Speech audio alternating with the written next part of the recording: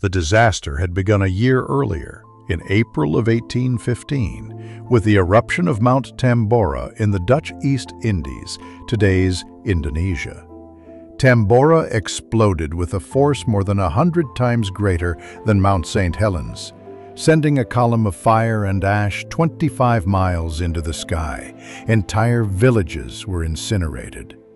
The blast was heard as far as 1,200 miles away, louder than any cannon, louder than war itself. The immediate death toll was staggering, over 70,000 in the region. But the eruption's true impact stretched far beyond Indonesia. Tambora hurled millions of tons of ash and sulfur dioxide into the upper atmosphere. There, above the clouds, the particles spread like an invisible shroud, wrapping the globe. The effect was subtle, but profound. Sunlight itself was dimmed. Scientists today call it a volcanic winter. For those alive at the time, it felt like the very seasons had been broken. By late 1815, people were already noticing signs.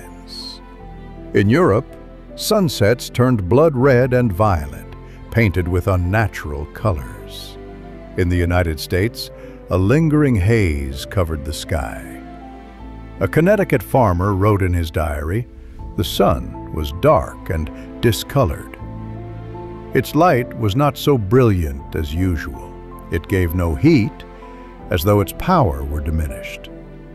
Most dismissed it as odd weather.